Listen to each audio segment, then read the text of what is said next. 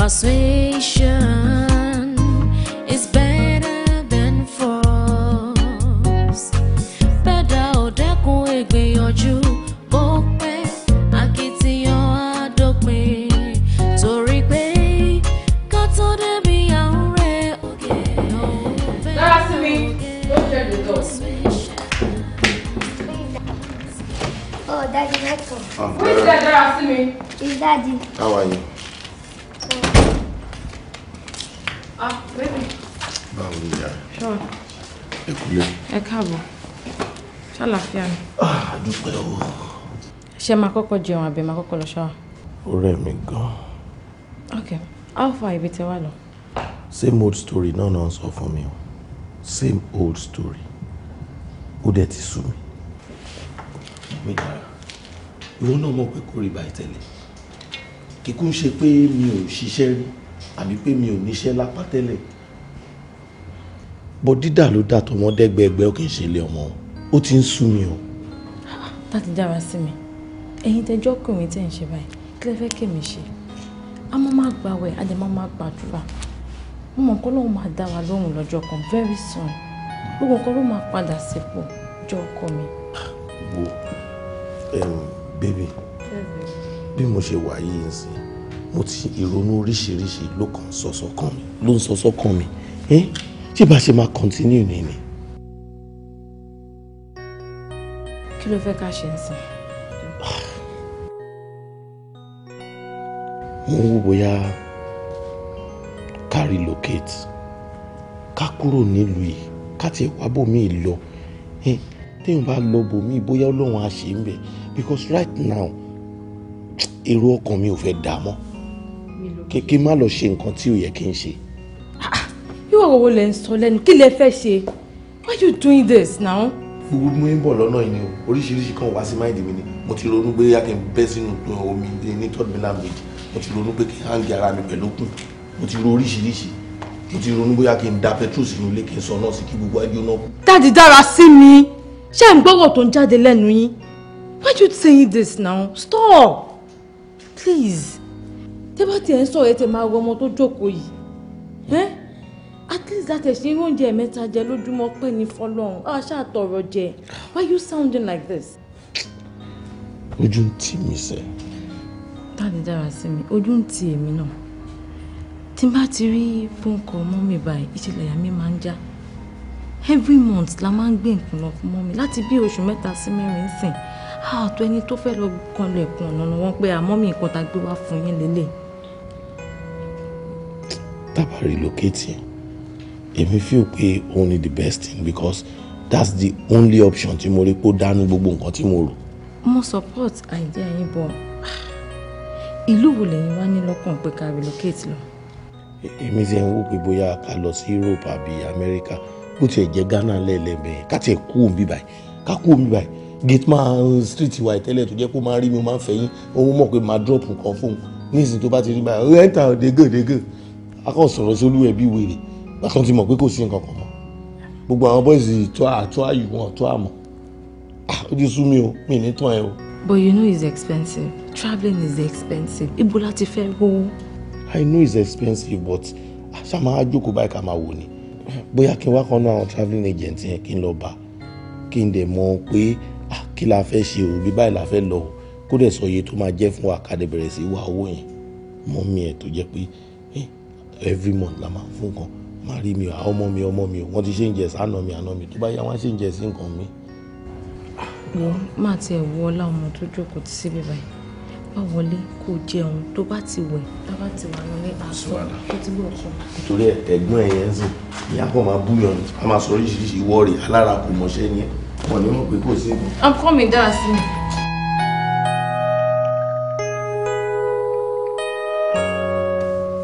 Dáàdì Dára sí mi mo jẹ wá rò nǹkan mo ní àìdíẹ̀ kan a lè fi rí owó fún travelling wa the visa and the ticket. ẹ̀dẹ̀ ò ní.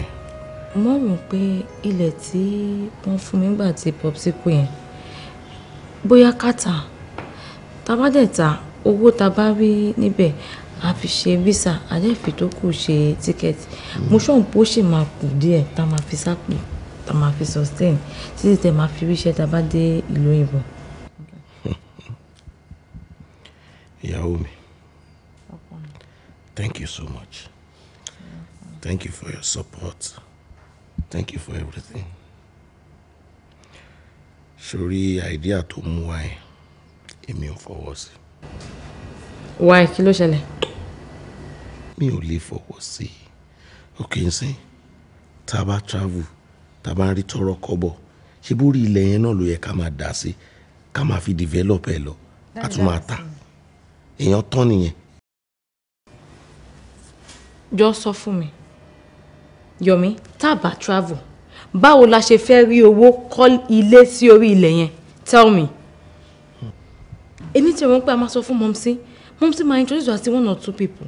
Ọmọ bá wa talẹ̀ wọ́n dẹ̀ fún àwọn lówó, a dẹ̀ get out. Tá bá dẹ̀ dánwò yìí wọn bá tá bá fi ṣiṣẹ́ ṣe, a dẹ̀ wá gbé dára sí mi. Kò lè yẹ. Sori mo ṣẹ̀ṣẹ̀ mọ reason tí àwọn èèyàn ṣe máa ń commit suicide ni. Kí ni reason? Frustration àti depression. I am depressed. Àwọ̀ wálẹ̀ pọ̀ o. Ìwọ náà ló ní oní problem. A lè tún sọ̀rọ̀ ẹ̀ sí onírọ́. It is my property. Jẹ́ kí n tà. Jẹ́ ká tà náà ká kúrò nílùú. Ìwọ náà sọ pé ká lọ sí ìlú òyìnbó ká lọ ṣe kinní kan. Ó mà ṣe o. Sórí gbogbo nǹkan tó wà nílé, èmi ti pe èèyàn pé kán wá ra. Ọmọ Monday tó wà ní street yẹn. Nígbà tí mo pé tó bá rí ìnákúnà tó ná gbogbo àwọn nǹkan tó wà nílé, tó ń sọ fún mi pé ṣé mo mọ iye bíríìjì tó ń gùn látàbẹ́ òkúta kó n tó dẹ́kọ̀. Ipò wọn ò lè rájú iye yẹn lọ. Monday kò lè jẹ́ dòdò. Ẹ jọ kí lo expect? Wọ́n ti mọ̀ pa ní problem. Ó dẹ̀ máa lo against wa. Ṣé mo yẹ tó ra TV? Now tell me, tó bá ta gbogbo properties tó wà nílé, táwọn èèyàn bá wọlé, ṣé o mọ̀ kó máa tètè mọ̀ pa ní problem ni? Ilẹ̀ tó wà yìí, nobody knows about it. A máa ta, a dẹ̀ lọ bí tá à ń lọ. A dẹ̀ fi dára sí mi sìn, a wà pẹ̀lú mọ́mì. Tá bá ti rówó, a gbé wá sọ̀rọ̀. Jọ ọkọ mi, reason with me. Báwo ló ṣe máa sọ pé o fẹ́ ta nǹkan ní ẹ, nǹkan tó jogún tí pọ́psí ẹ fún ẹ pé kò fi ṣoríire, o fẹ́ tà láti fi ẹ̀pọ̀ ọkùnrin kan. Jọ wá náà ṣé ọkọ ẹ kò ní ìràn ni, kò ní ọ̀rẹ́ kankan tó ní lárí torí ẹ pé tó wà òkè, kò níbi tó lè rìn sí kó lọ wáwó tó fẹ́ fi travel. Ṣé bí ìwà ẹ̀ ṣe bàjẹ́ tó nìyẹn tó burú tó wá fi jẹ́ pé ìwọ ló wá fẹ́ gba owó ọwọ́ ẹ̀ tó wá ní kó wá ta dúkìá ẹ̀ láti fi rán òun lọ sí ìlú ìbò? Ṣé nǹkan tó ń sọ èso make sense? Mọ́mí ẹ jẹ́ ká tọwọ́ bọ̀ ilé fọ́ọ̀mù yìí o torí àbí nǹkan mi ti wà nídìí ọ̀rọ̀ ẹ̀. Ẹ wo sista, kò force me. Èmi ni mo decide pé mo fẹ́ ta ilẹ̀. Kí n ta ká fi travel ká fi ṣe visa ká dẹ̀ ra ticket ká máa lọ. Kò síṣẹ́ lọ́wọ́ ọkọ mi.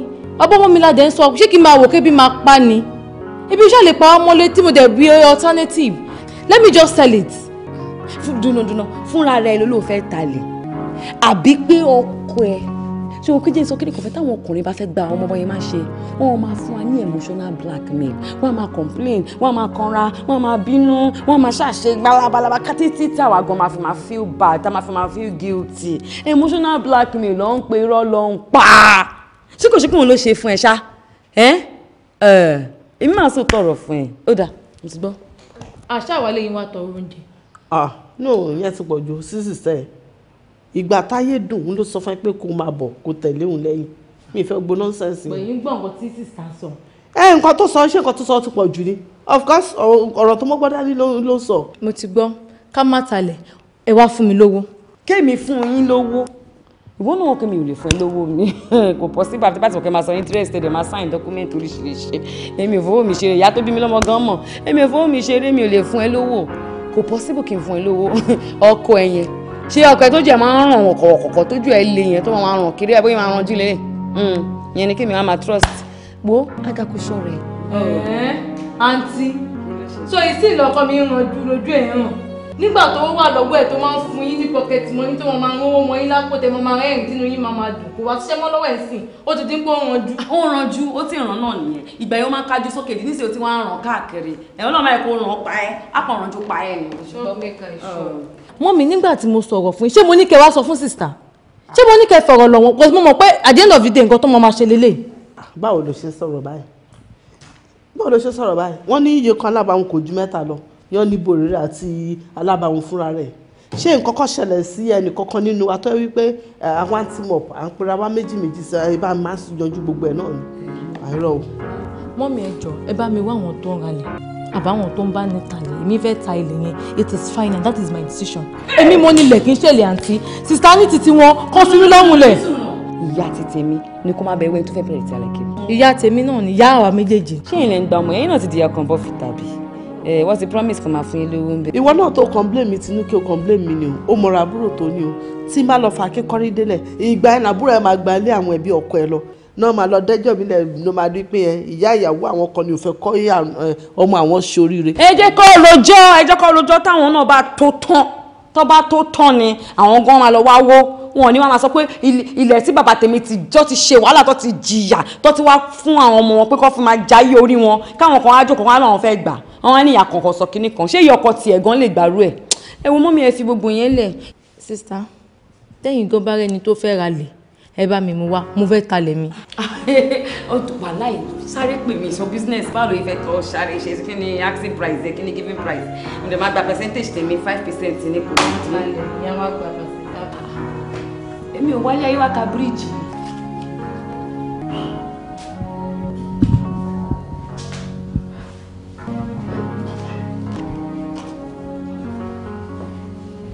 baby ẹ kúlé. kàwọ́ báwo níbi tó lọ. ẹ wo ibi tí mo lọ dà guess what. Come on, you know I'm not good at that. Just tell me what it is. Guess. Oh, there's so for me now. Me like suspense. Oh, Allah. Anyways, bí mo ṣe ń bọ̀ nílé ńsìn, man tí a ní kó bá wa wá báyà fúnlẹ̀ wa. Ó pè mí náà tí rí báyà. So bolo. The funniest part is the buyer is ready to pay 3 million naira cash. This is wonderful. In fact, this is a good news, lóòótọ́. Kí ló kù tá máa ṣe ń sìn? Èmi rò pé ká be in person and then sign gbogbo necessary papers. What do you think?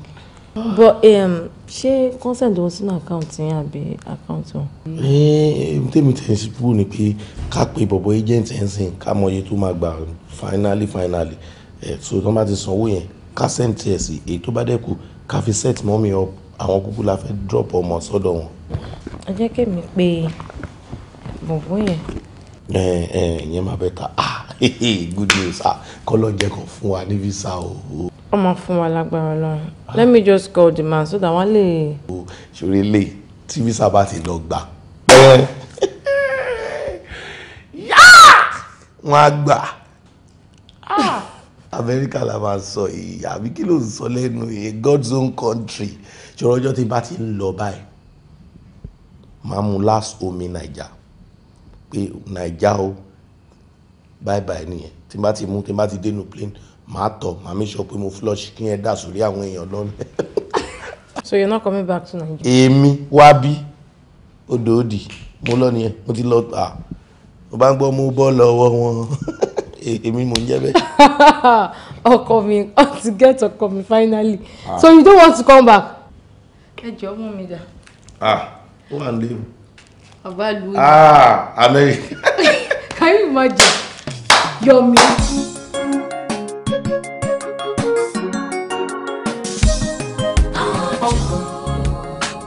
Uncle, just to receive a lot of sense. Yes, money alert, but that's not the exact amount I ask you to. Nǹkan tí àwa rò tẹ́lẹ̀ ni pé tí a bá ti gba visa a rí pé visa lélẹ̀ a lè máa fún yín balance yìí. Yeah, just that. Yeah, condition like you pay change any minute refresh visa. So I just have to do everything. Yes. Nǹkan tí àwa lórí ni pé owó tàbí sẹ́ǹsì ní akẹ́bẹ̀rẹ̀ processing in the next 2-3 weeks ká lè bá mi. Kò sí wàhálà, but you just have to pay me that money. So I'm gonna need that. She just have to pay like 80% up front. So I know you are serious about it. So that's it. We able to So if I have some to 80% of front, you know the time.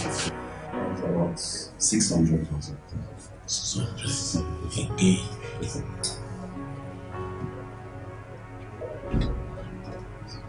Everyone what I'm actually.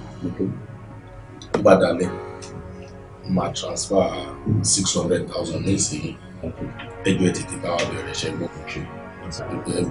Ẹ ṣáà aṣọ wa pé a máa rí visa gbà. Of course, lágbára. Ẹjọ́ ìgbà wo la máa lọ fún tàbí.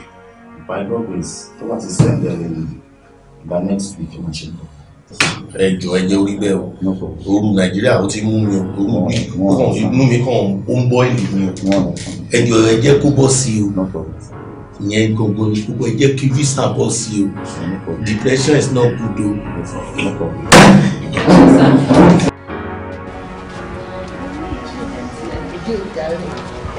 Ṣé o appreciate nítorí mi fún o? Ọmọ pọ̀ náà kì í ṣabara mo ní jẹ́ o. Appreciate it. Enjoy his mommy. Adéọlá, dúró. Ṣebí ó ní 27th oṣù ní ìwà àtọkọ ẹ̀ ń travel àbí? Bẹ́ẹ̀ni ma. Ẹ̀gbà wo lè wá fẹ́ mọ́ ọmọ tèmi wá fún mi? Tó bá kù bí 2 to 3 days tá bá fẹ́ lọ, a máa mú wá. Oh good. Má jò pẹ́. Ademi gan sọ fún pé ọ̀dọ̀ yín la máa mú wá tá bá ti ń travel. She was like, take me to grandma. I can't wait to see grandma. Ó ti mọ̀ pọ̀ lọ́rọ̀ lèmi àti ẹ̀. Ibi tẹ́ méjì dì sí, ẹ̀yin méjì ló yé. Ẹ filẹ̀. Àdúgbò yín ṣàmánù. Ó máa dá ní bí pé kò séèyàn kankan bí. Èmi láìkí ẹ bẹ́ẹ̀ o. Mo láìkí ẹ bẹ́ẹ̀ wo. Ògbọ́n tán bá sọ pé kí ló tà láfíà kò sí. Bóyá a ṣì máa padà wọ yín lọ sí ìlú òyìnbó. Ta ni irọ́ mo yọ̀ǹda ẹ máa ṣọ̀hún. Ó fọlọ́ sìn ẹ́. Ó kọ́kọ́ ẹ fún mi. Ara ìdá láyọ̀ o.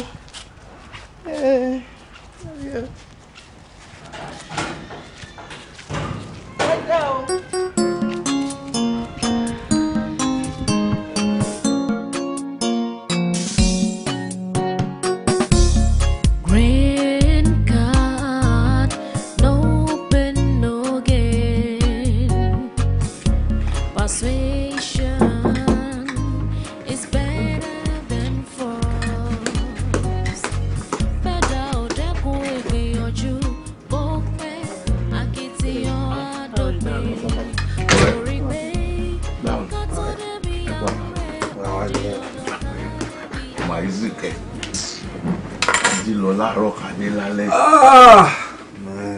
Ó ti rẹ̀. Mo báyìí. Ó bá wa rí. Ìwé lélẹ́yìí o. Mi mọ̀ bóyá ó máa fẹsẹ̀ kọ́ bọ̀. Nígbà ń gbóhùn gbogbo ẹ̀gbọ́n yẹn bọ̀ náà. Inú ilé máa dùn.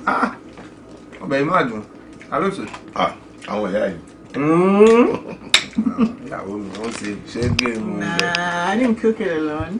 Èmi àti ìyàwó wọn ni. Ìyàwó ńkọ́? Wọ́n ń rí sí kọ́ọ̀nù lẹ́nu.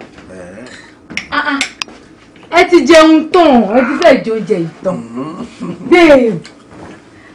Ẹ káàbọ̀ sà. Ẹ má bínú jàre, mo lọ sí ẹ̀kọ́ bẹ́ẹ̀ ni kọ́ wọn sí. Bàbá ò nílé. Ọwọ́ àlàáfíà. Ibi òun wọnú kọ́rọ̀ mi wọ̀. Ìbọn ti dúró kìí Ohun pé tẹ́yìn obìnrin bá ń sọ oúnjẹ, ẹ máa ń tọ̀wò. Ìbálẹ̀ ní tọ̀wò ẹ ti yó. Báwo ni iṣẹ́ sà? Mo dúpẹ́ o, iṣẹ́ nìyẹn o. Ó ti ẹ̀dúpẹ́ pa wá nígbà tó tutù òsì. Àti máa gan báyìí náà. Gidi ni o, gidi gan. Bóò ní fún mi. Yàrá ìlú òyìnbó. Yóyá ti wà bí nìyẹn. Oh my God, that's so funny. Ọ̀rẹ́ mi ni ẹ o, so funny ni o.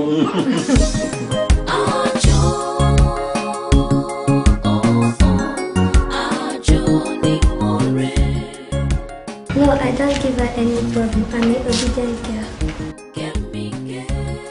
She's in the kitchen.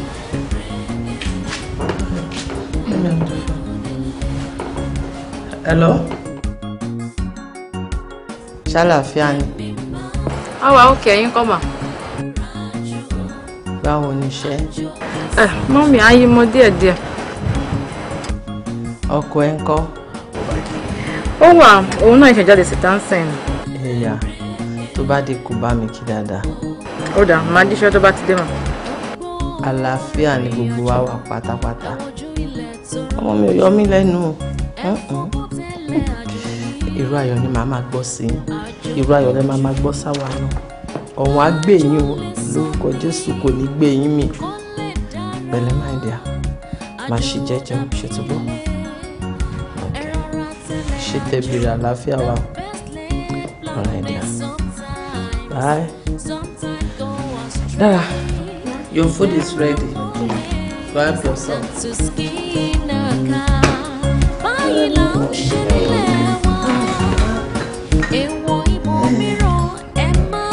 O ti gẹ́ẹ̀tì nǹkan tí mò ń try láti ẹ́. Oríṣiríṣi ọ̀nà ló wà láti fi wíwé lù yìí. Ọ̀nà téèyàn lè gbégbà téèyàn lè fi tètè níwèé lù yìí ó ní kéèyàn wá èèyàn tó jẹ́ aráàlú yìí kọ̀ọ̀kan kéèyàn fẹ́. Nǹkan tí mò ń try láti sọ ni pé màá wá akátá obìnrin màá gbé fún wọn, màá dẹ̀ wá akátá ọkùnrin màá fún ìyàwó. Láti ṣe kí ẹ máa fẹ́ ra yín ni. Ọ̀rẹ́ mo fẹ́ dàrin mi àti ìyàwó mi rú nìyẹn. Ká ní mi wá pẹ̀lú obìnrin ń sìn ó mọ̀ pé yẹn yàtọ̀, èmi àti ìyàwó mi lájọ wà. Nǹkan tí mo sọ yìí sórí àwọn akátá tí mo sọ yìí ọmọ ìlú yìí ni wọn ibi lọ bí wọn sí. Sórí àti gbàwé ìlú yìí téèyàn máa fi máa ṣiṣẹ́ tí gbogbo ẹ̀ máa fi máa easy fún yàn kò easy o, àfi kéèyàn wá kan nu kéèyàn fẹ́. Ìyẹn ni gbogbo ẹ̀ máa fi yá jù, ìyẹn lọ́nà tó gbà yá jù. Àwọn ọ̀nà míì wà o ṣùgbọ́n tó gbà yá jù òun ni kéèyàn fẹ́ kan nu. Àwọn ọmọ ìlú agbọn tó yẹ pé àwọn náà níwèé wọ́n ṣe gbogbo ọ̀nà táwọn náà gbé gbà nìyẹn. Tọ́wọ́n bá fẹ́yàn kò sí bó ṣe lè ṣe. Ok, ká tiẹ̀ gbà pé a máa ronú sí i. Báwo wá ní wọ́n ṣe máa ṣe tá a máa fi rí akátá, ṣé máa wá akátá kiri títì? Arrange marriage bíi ti báwo? Bí wọ́n wo ló ń sọ lẹ́nu? Farabalẹ̀ kó gbọ́ mi dáadáa. Kì í ṣáà ń ṣe pé a fẹ́ fẹ́ àwọn ẹni lóòótọ́. Di méjì ti sọ pé àwọn máa arrange everything, wọ́n máa bá wa get akátá àbóyìnbó tí a máa fẹ́, tá a máa ṣe wedding pẹ̀lú tó máa jẹ́ pé láti lè fi get green card wa ni now. It's just to get our green card káwa náà dọmọ nílùú. Why tó ṣe ń sọ̀rọ̀ báyìí? Wo èmi ò ní interest. Dáadáa sí mi, I'm not comfortable with this agreement. Mi ò ní interest pẹ̀lú gbogbo ẹ bá ti sọ gbogbo lè fún mi náà. Kí ló kún Naija? Bá ti jókòó sílé pẹ̀lú ọmọ mi o. Ara nǹkan tí mo ṣe pè é wá ta ni o. Mo mọ̀ pé wàá sọ di nǹkan mi ni káwọn tó fẹ́ ṣoore fún wa kó má lọ bínú. Gbọ́ mi náà, ṣé bẹ́ẹ̀ mi lọ kọ́ ẹ. Èmi náà dẹ̀ níyàwó ẹ̀, so wọ́n náà listen to me. Mi ṣe bí òyìnbó. O ṣe lè bá mi, o lè gbómi lẹ́nu báyìí lé. I'm not comfortable with this agreement. I'm not interested. Mi mọ̀ bẹ́ẹ̀ ṣe. Just hold on please. Àwa ṣeré bíbá o. Àwa fọ́lídé o. Àwa gbé bíbá yìí. Àdé láti ṣe bó ṣe ń ṣe bíbá yìí. Mo ti gbọ́, ó ń dùn lẹ́nu ẹ̀. Bó ṣe ń sọ bí pé o ti plan, o ti rehearse nǹkan tó fẹ́ sọ fún mi. Listen, dáadáa sí mi ò ní interest. Whatsoever you and your friend want to do, count me out. Ṣé ti gbọ́ mi ò fẹ́ wàhálà o, mi ò fẹ́ ẹjọ́ torí Ọlọ́run. Hey yo man, why you doing all this? Ẹ gbà mí kẹ́. Láyé mi. Adékòdèrè nìkan máa ń gbọ́. Mi ò gbọ́ Adé Amẹ́ríkà dèrè rí. This is America dèrè now. Kí ni gbogbo rádaràda yìí? Wo ìwọ ló mọ máa gbàwé nílùú yìí, máa dẹ̀ lówó gan, máa lówó pa. Tó bá fẹ́ kẹ́ ẹ mọ̀, èèyàn l'Obama now. Áfíríkà ló ti wá tó ti wá di president bí. Kí ló ń ṣe? Amba Sonsi, oko ti dúdú ó ń bẹ lọ.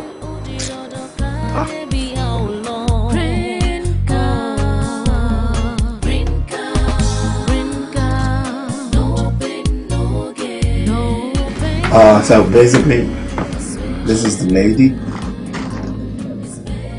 He's the husband. Oh, okay. So this is Kelvin. Kelvin. What's up, brother? How you doing? Hello.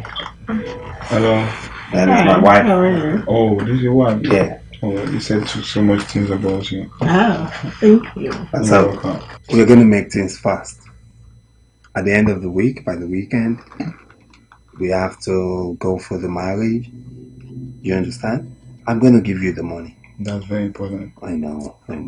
Ṣé o máa tún gbowó ni? Ó máa gbowó. Ẹ rí pé ó ń jẹ́ kí n mọ̀ pé èyí tó wà important ni ìyẹn ló ṣe kókó. We're just talking about the money bit. So when you get, I told you you're gonna get half payment after the wedding. So after that, we're gonna move ahead.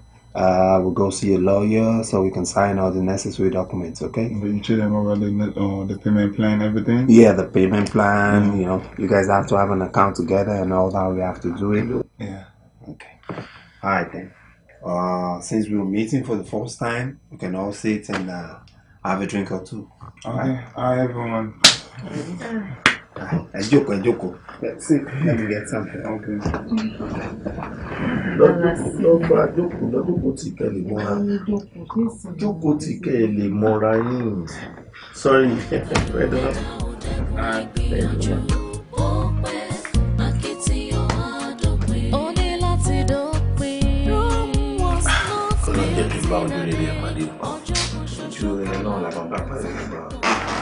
Henry, hi. How you doing? Long time no see. Hi, how are you? Fine. Have a seat. Meet my friend, Yomi. Yomi. The one I've been telling you about. Yeah. Yomi, this is Janet. Wedumba. Nice to meet you. I've heard so much about you. Yeah, in fact, your friend has told me that you just came from Africa recently. Yes. I like what you're wearing. Wow. Thank you. Wow. It's very nice. Thank you. And you look good in it. This is what I put on back home almost every day. Like every day? Almost every day. Okay. So, let's get down to business. Okay. This is it. You know, when people come from Africa, they always have the problem when they're trying to work and get the stay. You know, they're trying to work in the country and all that. So, he's trying to get the papers. Yeah.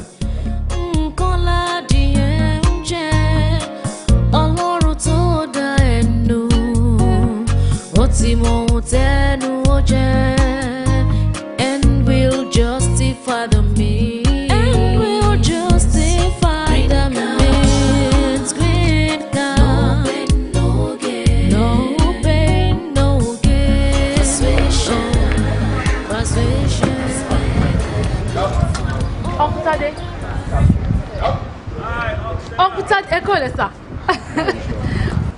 Ẹ fi dọ́wẹ́ ta sà. Sorry, me mojú you. Diola ni ọmọ àǹtí yín ní Ànàpájà lÉkòó. Báwo ni Diola? Fine sir. Ṣùgbọ́n o, ibi tá gbà ọ̀nà òde máa ń bá. Báwo lẹ́ẹ̀bùsọ̀? Fine sir. Òun jẹ́ olóde.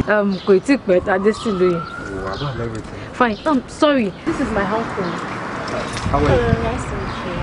Ọ̀dọ̀ wọn ni èmi àti ọkọ mi dé sí. No, ayé wa tọ́pẹ́ ní ọjọ́ wáyé. Bẹ́ẹ̀ni sir, actually ọkọ wọn ni ọ̀rẹ́ ọkọ mi. Ẹ wo ẹ bá mi dúpẹ́ lọ́wọ́ wọn. Wọ́n ṣe gudugudu méje yàyà mẹ́fà ní ayé wa. Yeah, thank you. It's alright, it's alright. Kí lè dé ṣe Akata ni? Akata báwo? Ọmọ Yorùbá lèmi o. Ìgbàdo yẹn ń dẹ ọmọdé ń ṣe wáyé. Yeah, whatever. Side bo níbi tí ẹ dé sí. Yeah, hillside. That's cool. That's pretty cool. That's pretty cool. That reminds me, Janet, you promised me some money and you've not given me. Right. How much was it again? Yeah, 3,000. Okay. I'll get it for you. Oh wow. When? I need it. It's urgent. I said I'll get it for you. Don't you trust me? I do. Great. Yeah. I'm not spending the night here. Why? I want to go see my friend. It's very urgent. I want you to spend the night with me. Please, I'll come tomorrow or next. I'll make it up. I have to go see him now.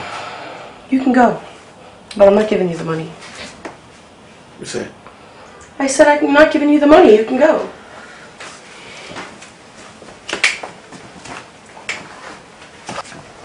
But why?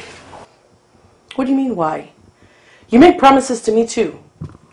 You said you were coming, you said you were spending the night, and now look, you want to leave. Go. Just because I said I'm not going to spend the night, you're changing your mind? Like I said, if you want to go, go. I'm not stopping you. But you know I love you. And I love you, too. I love you so much, and I want to spend the rest of my life with you. You don't need to do this. You're mine. Okay. I'm not going anywhere. Great. Thank you. Thank you.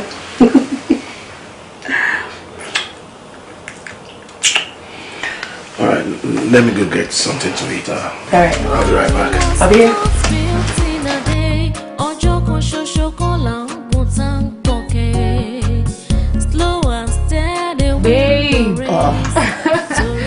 báwo ni díẹ̀. I'm so tired. I know. I'm so tired. Ṣòro longer àti máa fi ń jókòó ní bọ́ọ̀sì yẹn gangan ló máa ń jẹ́ kó rẹ̀ mí jù gbogbo ẹ̀yìn báyìí ló ń dùn mí kò sígbà tá à ní ránṣẹ́ sí Nàìjíríà kan bá get agbójẹ̀dì. But babe, when am I going to come to Maryland at least kí n tẹ̀ wá kí ẹ kí n mọ bí tó ti ń ṣiṣẹ́. That's not necessary. Mo ti sọ fún ẹ time without number pé mo manage lọ́dọ̀ àwọn colleague mi ni yàrá tí gbogbo wa dẹ̀ ń sùn yẹn yàrá kékeré ni ṣùgbọ́n báwọn aráàlú òyìnbó ń bá wọn rí lè gbàlejò bẹ́yẹn wọ́n má worry mama yọ wálé every time tó bá ti need me I will always be coming don't worry má worry with time gbogbo nǹkan tá à ń lé ó máa tẹ̀ wá lọ́wọ́ báwo wá lọ́rọ̀ wa àti bọ̀bọ̀. Oh babe, me I'm always lonely in this house. Ṣòrí kó lè dá fẹ́mi àti ẹ̀ náà ni mo ń ṣe wọ́n náà understand tí n bá ti ṣiṣẹ́ tí mo lówó díẹ̀ sí tí mo gba lè tèmi àti ẹ̀ nǹkan máa yí padà náà tọ́lọ́n bá tẹ̀kún ṣe tí wọ́n tètè ríwèé tí ẹ gbà n tá à ń sọ ìkọlà wọn máa sọ. Okay, it's fine. Guess ẹni tí mo rí lẹ́nu. Yes, you know I'm not good at that. Guess what I saw today. Ẹ sọ fún mi I'm not good at that. Uncle Tade. Uncle Tade kan náà àbúrò Mọ́msí tí mo sọ pé tá nípa àwọn ibi tó ń gbé l'Amẹ́ríkà ní pọ́dọ̀ wọn la máa dé sí. States that wà yìí ni Uncle Tade wà. Irọ́ ni o. I was so surprised. Wow, that's nice. Wọ́n ti béèrè wọ́n béèrè mọ́mì bọ̀. Mo sọ fún wọn mo ti gba address wọn. So I told him pé mi àti ẹ̀ máa wá kí wọn one of these days. Okay. Bóyá tí n bá tún ti wálé next ká kúkú fi ìgbà yẹn yọjú sí wa bí. Okay. Yeah, go and shower so that you can eat. Okay. Kí ló wà? I'll just go to the fridge and check. Sorry, me around. I don't know. I'm coming. I miss you. No pain, no gain. Persuasion. I'm looking like sweet sometimes.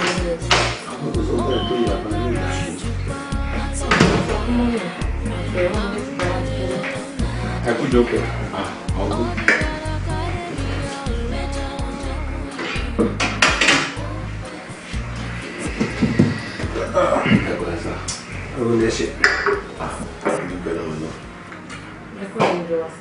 Àlejò ènìyàn.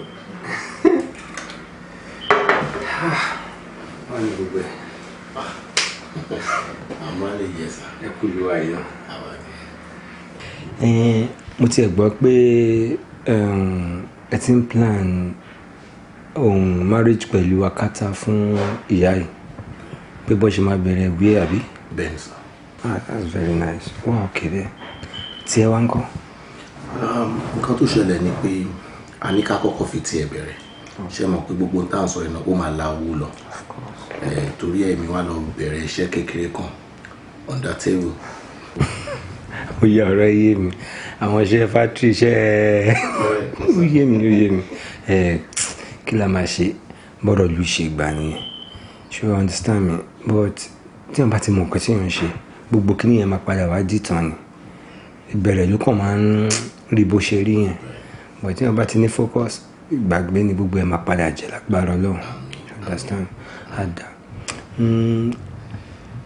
mọ́mí ńkọ́. Bẹ́ẹ̀ ni mi àti wọ́n sọ̀rọ̀ ní alẹ́ àná mo tẹ̀ sọ fún pé mò ń bọ̀ ní ọ̀dọ̀ yín lẹ́nu àwọn ẹni tí máa ti lọ́dọ̀ yín kí n pa àwọn bọ̀ ká tó lọ máa pé wọ́n lè bá wọn sọ̀rọ̀. Èmi náà wọ́n pè mí mo rí miss call wọn bí iṣẹ́ bọ́n wípé tí n bá close o máa pè wọ́n òun believe pé mi ti pè wọ́n bóyá ọ̀la ṣá máa bá wọn sọ̀rọ̀. Iṣẹ́ bíbá ò tiẹ̀ easy in Maryland tèmi gan wà tí mo ti ń ṣiṣẹ́ ẹ̀mí mi ti fẹ́ bù. Ọ̀lẹ́ ò lè gbé ìlú wa ni. Àwọn iṣẹ́ tá kì í lè ṣe náà. Màdàmí lóhun àtúnṣe pẹ̀lẹ́ ẹ̀rìn là ń ṣe ń bí. Ẹ̀yin lè sọ̀rọ̀ báyìí lọ́lọ́ ìṣàánú wa. Àmín. Tí ìlú wa bá dáa kí ni oníkálukú ń wá kiri owó ló sọ mọ́nu bí òkò. Báwo dẹ̀ ni ṣe máa ráyè kí n gbé yín jáde. Mi lè kọ̀rọ̀ sánú mi lẹ́nu. Mo láti gbé yín jáde jáde ká lọ enjoy ara wa. All right, sir. Congratulations, Mr. and Mrs. Anderson. Thank you. I've gone through the documents. Everything is all right. I just have to do one or two things before we submit the documents. Okay. After the submission, we just need to keep praying. Because they may come to your house, they may not come. To do what, like inspection or what? Yes, something like that, to confirm if you guys are really married. So all you guys need to do is be together, go out together, like do like normal thing husband and wife need to do. That should not be a problem. As soon as I get my money, I'm done. Like, that should not be a problem. We're good. Oh no, Mr. Honda, we're not talking about money right now. All we're talking about is just move close to her. Move close to her. You know, money comes first. Like, yeah, I told you, it's fine. Okay? Auntie, ẹni tó ń wá nǹkan kò kí ń ṣe iyèméjì o. Ó ti ń fẹ́ máa sún mi. Ewo lẹ tún sọ yìí, ká tún jọ máa jáde. Don't worry, we cool, everything is alright, okay? Ẹ jọ máa jáde. Bó tẹ́ bá jáde, oníkùn ló mọ̀ọ́ká. Ṣé bẹ́ẹ̀ mi ni sí yín tòótọ́? Bá a ṣe jẹ́ tiwantiwa, òní nǹkan tí mo fi ń bá yín sọ yìí. Ẹranko ni wọ́n o. Àwọn pípù yìí, ẹ̀yin lẹ́mu bẹ́ẹ̀ ṣe máa rè é lẹ́sẹsẹ tẹ́ fi máa gba nǹkan tẹ́ máa gbà. Tanderson, all we trying to say here is just take things easy with her, being together, go out together, do normal things that you need to do like husband and wife. That's not a problem. Like, I've received my first payment, so we're good. Yeah, we're good, Mr. Anderson. So my second payment should not be a problem. Like, when I need it, snap. Don't worry, everything will be alright, Mr. Anderson, okay?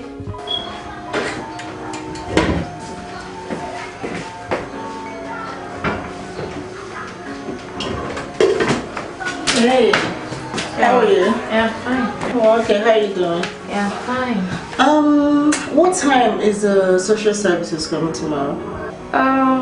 2 o'clock, I'll meet you. Oh, okay.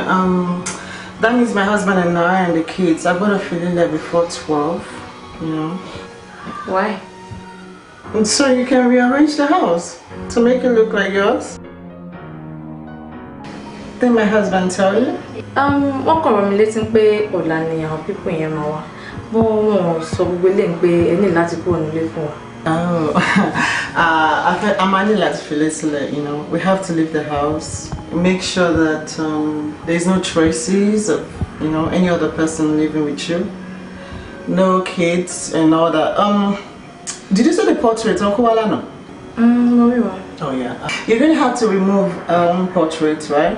Pictures from the wall and arrange your own there to make sure that, you know, make sure that it looks like it's been there for a while. So that Tomba Wale and she's looking around, you know, she'll be sure that this is your house. You know, rearrange the chairs if you have to, because Tomba they have to know that this is your house.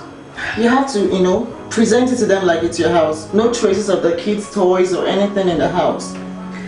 And I have to do that all alone? Of course. She expect me to do that for you. The grass is green on the other side of the fence. Lay your cocoa, berry, oh, imole outside. You can't make an outlet without breaking an egg. Daddy, ojú yín ló ń dán báyìí. Àwọn tí òun ẹ̀ tó ń dán. Ẹ̀yin gógó ló yẹ kó máa pè ní Americana. Gbogbo ẹ̀kọ́ ń ṣiṣẹ́ lára yín ni kí ló ṣẹlẹ̀ gan-an. Ẹ fọlá yín wọ̀n wá. Àfàìgbà físà ni tẹ́lẹ̀ bá ti gba físà báyìí gbogbo ẹ̀ ti dógùn yẹn. Ìyẹn lẹ̀ àjọ wà lẹ̀ yìí. Yàrá sí àfọ ẹ̀yìn àtòǹgbò yìnyín náà. Wo bọ́n ṣe ń bí ni nìyẹn o, ọmọ yẹn ṣì wà ń bẹ̀ o. In fact, mi ìmọ̀rúfẹ́ tọ́lọ́run tì sí lọ́kàn. Ó láìkì mi gan-an. But àwọn ọ̀rẹ́ mi ti ń complain. Ó ń complain pé òun lòun kọ́ mi ní nǹkan, èmi wá ń débẹ̀ lọ ṣe wrong thing. Pé nǹkan táwọn rán mi lọ kí n lọ ṣe, òní kí n ṣe pé kí n tètè sọ fún lady yẹn, pé kó ṣèwé fún mi, kó sáré ṣe arúmọjẹ wedding yẹn, káre lọ ṣèwé kéde party tí ìwé bá ti jáde. Do you understand? Ọ̀rẹ́ yín complain. Ẹ fẹ́ ṣe arúmọjẹ òdàbí tilẹ̀ ti pé àwọn yẹn ń tàn yín ni. Wọn ò fẹ́ rírí fún yín. Ṣé rí mo pẹ́ dé Amẹ́ríkà wọn ò fi ṣe rárá. Ẹ tún wá lọ nílò òyìnbó ọmọ tó tún kó oúnjẹ. Ọmọ tẹ máa mí ṣàṣà tẹ máa kó fún tó tún máa bí half-caste fún yín. Ẹ̀wọ̀n ẹ má jẹ́ káwọn yẹn máa tàn yín o. Wọ́n fi pé dàbí mo ti dàrẹ́ fẹ́. But torí nǹkan tó ṣẹlẹ̀ gangan ni pé torí ìyàwó mi tó tẹ̀lé mi wá ni mo ṣe feel pé ọ̀rẹ́ mi ṣe ń complain. But Kò yé mi mọ́ Ọlọ́run. Ẹ̀gbọ́n orí títa yìí mú wa kọ́ ni Kẹ́hìndé mú wa yìí. Ẹ ṣe pàtì ìyàwó yín tì. Everything bá settle. Ẹ máa lọ bá ìyàwó yín. Ẹ̀yin lè ní ìyàwó yín kò sá lọ bì kankan. Oníkálukú máa ṣe nǹkan lọ́tọ̀ọ̀tọ̀ ní ìlú yìí wo kó rọrùn bẹ́ẹ̀ yẹn ọ̀rọ̀ òwe ẹni lọ́ọ̀kì òyìnbó. So àwọn òyìnbó yẹn wọ́n bẹ́tà ju AKATA lọ àbí. Wọ́n sún wọn ju AKATA lọ bàjẹ́. AKATA ò gbádùn wọn ní láìfù ẹni tó máa da gbogbo ẹ̀ nísinsìnyí. Bọ́ òyìnbó orí wọn máa ń pé ó sì máa ń lọ the first setting lẹ́ẹ̀kọ̀ọ̀kan. Ẹ wá ìjára ń kẹ́ mọ̀ ọkọ tẹ́ ń ṣe o. Ṣé o mọ̀ pé láti ìgbà tí mo ti dé ìwọ nìkan ló máa ń sọ̀rọ̀ tó máa ń bá mi lára mu. Àbọ̀rọ̀ dẹ̀ náà máa ń sọ fọ́mọlúàbí tó bá dénú ẹ̀. Ó máa dojú jù so kẹjára yín o. Ọmọ pé wọ ni mo máa ń gbádùn nígbà. Èmi ń tọ̀yàn orí ẹ̀kẹ́ mọ̀. Yóò bro. Thank you. All right, take care.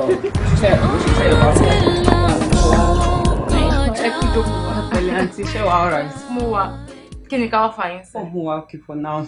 Oh, sure. Wait, what you're saying? Oh no, she's trying to offer me something. Like, you guys have to start speaking this language whenever I'm around you. Like, I don't understand your language. You better stop or you teach me this language for real. Kelvin, I was actually asking her what she want me to offer her. Nothing serious. Then speak English. You understand English. Okay, it's fine. Anyway, I'm here to let you guys that I haven't received anything from them. I know you guys will be worried. Yeah. Yes, I know. Hopefully by this weekend, we should hear from them. So when? Like, this thing is taking too long. I know. I do understand you. You just have to take things easy. Pretty soon you will get everything. Lawyer, I'm getting tired. I'm getting fed up. This is not my home. These people had to leave their house for us. Do you understand? It's not like I'm inconveniencing them with their kids. Please. That's not even important. Like, what's important right now is my money. Like, the second payment. I know. I need the payment. Like, Kelvin, would you just allow me? Don't Kelvin me. Like, what are you trying to say? Okay, I'm going to pay you, but this is not my fault. I've got things to do on the street. Okay, mister. I don't want this either. I don't want this either. You can't just hold me down. I'm not, so just let me talk to her. When am I getting my second payment? You will. Mister, you know what? You're going to get all your money. You just have to take things easy. Kelvin, easy, okay? We're going to sort this out. Like, this thing is taking long. Like, I need to be out there in the street. I don't want to be hooked down by a woman. Easy. I know, mister, but everything will be alright. She's hooking me down. Like, I need to get to the street and roll my homies. Like, this shit is getting me down. Easy, please. Listen, if I was anything possible, just do anything possible.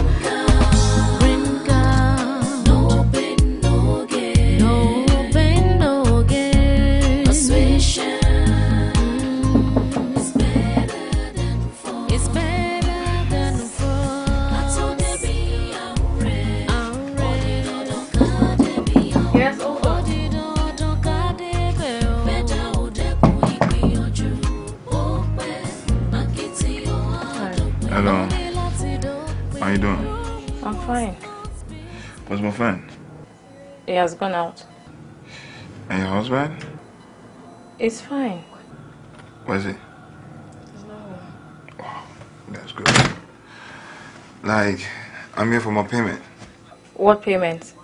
I gave you 200 yesterday. I bought you a phone last week. What else? Wait. Let me get this thing straight out with you, okay? We're going to an interview tomorrow. And it's part of our plan that I'm getting my last payment a day before the interview. Kelvin, I don't have money. You don't have money? Just come sit, please. Just calm down, calm down. Like, for you don't have money? Just come. Okay.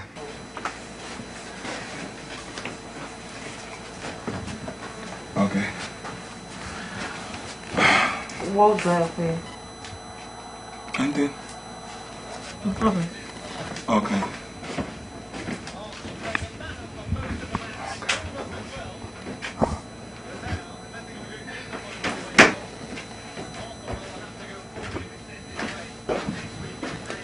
Yeah.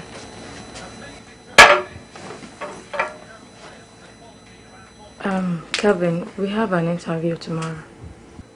I know. That's why I'm here. But if I ain't getting my money, I'm not going anywhere. Why? Why won't you? Wait. You know something? Let me just settle this thing with you. Like, I'm not going anywhere if I don't get paid. Kelvin, this is it.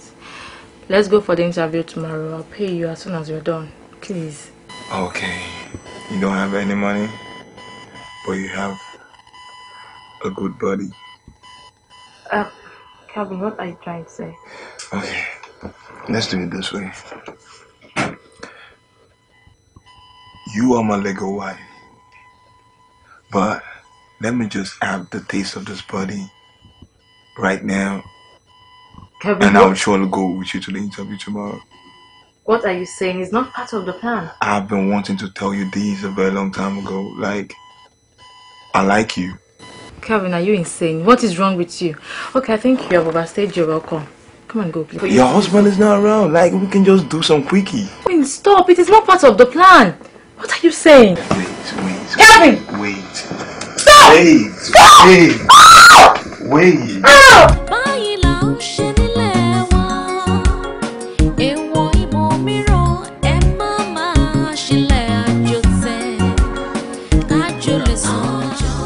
Àwọn ọ̀rẹ́ ọkọ ẹ̀ tó introduce ẹ̀ sí AKATA yẹn ó ṣe mistake o. Irú nǹkan bẹ́ẹ̀ ó yẹ kẹ́ lọ check background check ẹ̀ ni before anything. Ṣó get me? Ẹ mọ orí èèyàn tó jẹ́ bọ́bọ́ tẹ́ ń sọ yìí amúgbó kan ló máa jẹ́ onígbáná kan ni because tó bá ń ṣe rẹ̀ kó gbogbo nǹkan tó bẹ́ẹ̀ dánrò ẹ̀ kó bẹ́ẹ̀ dánrò ẹ̀ wò rárá. Ọ̀rẹ́ bó yẹ ká report ẹ̀ ni o. Yeah, ó yẹ ká report ẹ̀ fún DBS, Domestic Violence Services. Ọmọ àwọn nǹkan ṣe sí or violence against women in America. VAWA. Kò sí ní mímọ èèyàn tí rẹ̀ ṣẹlẹ̀ sí tẹ́ bó ti díẹ̀ báyìí ó ti díẹ̀ ìwé jábọ́ sí lọ́wọ́. Kí ló fẹ́ sí nǹkan tó sọ? Uncle, kí ni mo mọ̀? Kí ni mo fẹ́ sọ? Bọ́ nǹkan tó tiẹ̀ ń dùn mí jù ni pé ní ọjọ́ tí kinní yẹn ṣẹlẹ̀ ó ní àti fùrọ̀ lòun ti fẹ́ ṣe. Yes. Mo ti bímọ mo lọ́kọ ọkọ mi gan ò béèrè wẹ́ẹ̀ lọ́wọ́ mi rí. That's crazy. Ọmọ tí mo bí gan mi ò ṣe as in he wants anal sex. I can't do it. Bó ṣe ń lù mí lójú ló ń lù mí lápá. I just want to get rid of this man. I'm tired. That's crazy. Ó mọ nǹkan tó ṣẹlẹ̀ kò sí problem advice tó ń fún wa yẹn la máa tẹ̀lé kò yẹ má worry everything má wà okay. Uncle, ẹ dẹ̀ strong pé nǹkan tá a fẹ́ ṣe yóò ní kó bá mi. Ó jọ ìyá wa méjèèjì o. Kò sí wàhálà ọmọ ó máa ṣiṣẹ́.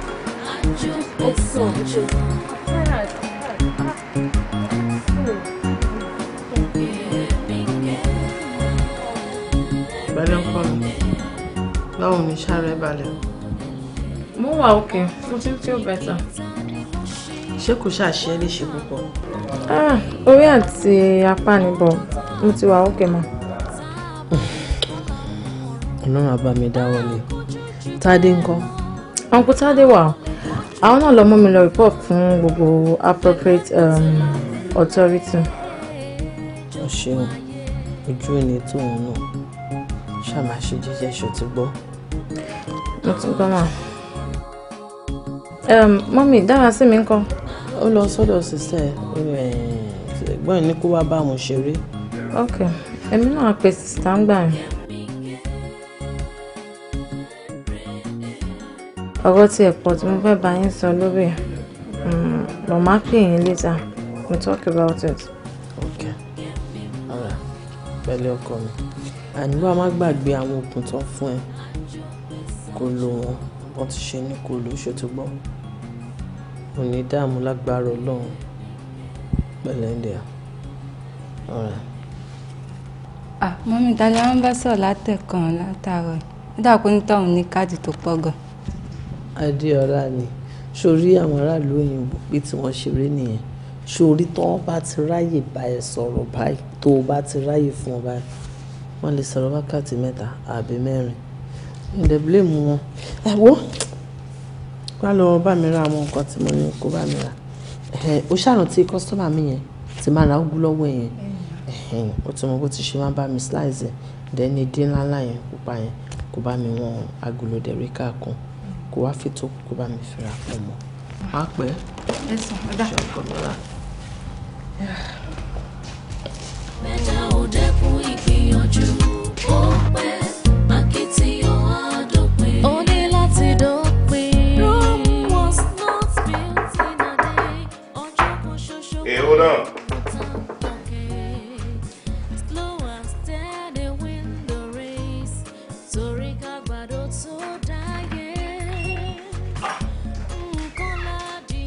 Yomi. Wọ́n sọ bẹ́ẹ̀ mo dẹ̀ bá bẹ́ẹ̀. Ṣé Maryland tó sọ pé o ti ń ṣiṣẹ́ lélẹ̀? Báwo ló ṣe ń sọ̀rọ̀ báyìí? Ṣebí iṣẹ́ ló gbé mi wá láti Maryland. Mo ní appointment kan bí báyìí ni mo ṣe wá bí báyìí. Jọ wọlé bá mi lọ gbéyàwó àti àwọn ọmọ yẹn wá síta. Ìyàwó wo nìyẹn? Ẹ wo ẹ mọ nǹkan tó ṣẹlẹ̀. Ọlọ́run ò ní bá yọ yín jẹ́. Ẹ jẹ́ ká jáde nù ká lọ. Lẹ́yìn bí ọ. Don't touch me! What's going on? I don't know. Baby, what happened? I don't know them. They just came in and kí ló ṣẹlẹ̀ báyìí. Mọ́mọ́kọ, ayé mi bàjẹ́. Ayé mi ti bàjẹ́ ọ̀rọ̀ mi mọ̀ nǹkan tó ń gbé wọ̀. Who are you? Don't touch me! Hey! I'm sorry, you guys are gonna have to leave. No. Hold on. They leave you! I'm his wife! Calm down. I'm so sorry for doing this, okay? I'm sorry for barging in my name. But you see this lady right here? She's my friend. And you see this man? He's a husband. What? Yeah. No, he's not. This is my own husband. He is my husband. They came here from Nigeria together. Okay? They're married, legally married. And they have a child in Nigeria too. Yeah. Billy, tell me this is a lie. Tell me this isn't so. Tell me! It's all. He can't explain anything. Explain? Just No! Get out! Okay, when you can get out. I'm calling the cops on you. If you touch her, I'll call the cops. Olófò ni wọ́n mọ yó. I'll call the cops on you.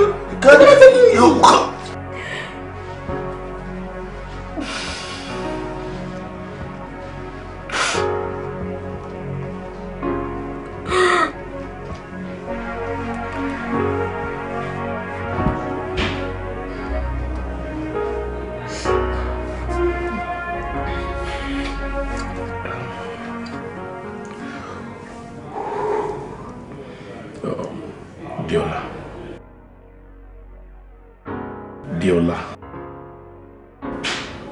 Mọ́mì dára sí mi. I'm very sorry. Mo gbà pé mo ṣẹ̀. Tó bá ti ẹ̀rọ ti anything, kan tí ẹ̀rọ tọmọ tó wà láàrin mi àti ẹ̀. Sórí gbogbo nǹkan tí mo ń ṣe kó bá lè dá fèmí àti ẹ̀ náà ni.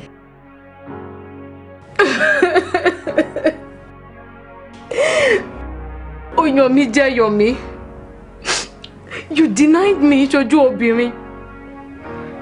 Ìwọ àti àwọn ọ̀rẹ́ ẹ ní kí n ṣe arranged marriage. You knew about it. Why tí wò lè sọ fún mi? Òyìnbó tó lọ bá ti, you didn't tell me anything. Ọmọ sọ fún mi pé ìwọ wà lẹ́nu iṣẹ́. I even told you let me come to Maryland. Onírọ́. Mo tún wá gbà ẹ́. O deny me. O wá sọ pé èmi cousin ẹ. Kò rí bó ṣe ń sọ̀rọ̀ yìí. Kò rí bẹ́ẹ̀. Sórí táìmù tó wá yẹn. Tí n bá sọ nǹkan tí mo sọ yẹn, àyà mi ń já ni. Ṣùgbọ́n páwọn òyìnbó ìkànnì dédé lọ fàbọn yọ kó má lọ pa èmi àti ẹ. Kí wá lè rí wa ká wá síbí báyìí ká wá kú sílùú òyìnbó kó dáa. Mo fẹ́ save èmi àti ẹ ni mo ṣe sọ nǹkan tí mo sọ yẹn. Má bínú torí Ọlọ́run. See, all this you're saying, Kokomi, I'm going back to Nigeria, I'm done, I'm not interested, married, whatsoever, I want to go back home. Yes, I want to go back to my daughter, I'm not interested again, I don't want anything to do with you. Don't touch me, don't touch me, don't touch me. Má ṣe bẹ́ẹ̀ yẹn. Má ṣe bẹ́ẹ̀ yẹn. Sórí gbogbo nǹkan tó ń sọ yìí ò ní ìdẹ. Èmi àti ẹ mọ ìyà tá a jẹ ńlé, ata ilé ata ọ̀nà. Kó tó di pé a wá bí báyìí ó wá sọ pé ó fẹ́ padà ó fẹ́ kàn ṣe yege lé wá ní. Don't touch me, don't touch me. I'm sorry. Yomi jẹ́ Oyoleda mi jẹ́. I loved you. I did everything possible. Sori, ìwọ nìkan ni mo nífẹ̀ẹ́. You're the mother of my daughter. Ìwọ nìkan ni mo máa fẹ́ ní ṣùlọ́kà. Gbogbo yẹn American style ni. Bó ṣe ń ṣe ń bì ní ká bá wọn ṣe ni mo ní kí n ṣe. Okay, sórí lédi yẹn mo ti filẹ̀ ó ti bá tiẹ̀ lọ. You cheated on me, don't compare that to me,